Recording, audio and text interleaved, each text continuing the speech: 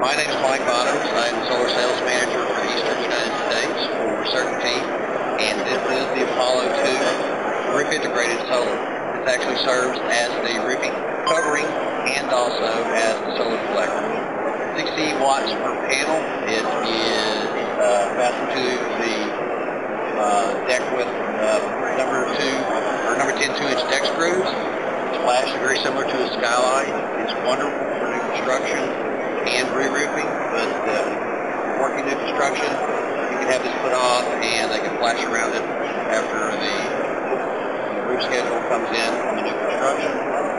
There's only one projection through the roof, and that's under this wire cover, under this top cover up here, and that's where you feed the wires in, junction box, into a string inverter. We use the SMA TL series Sunny Boy inverter. It's walkable during installation if you need to, 250 pounds per square foot. So it is walkable.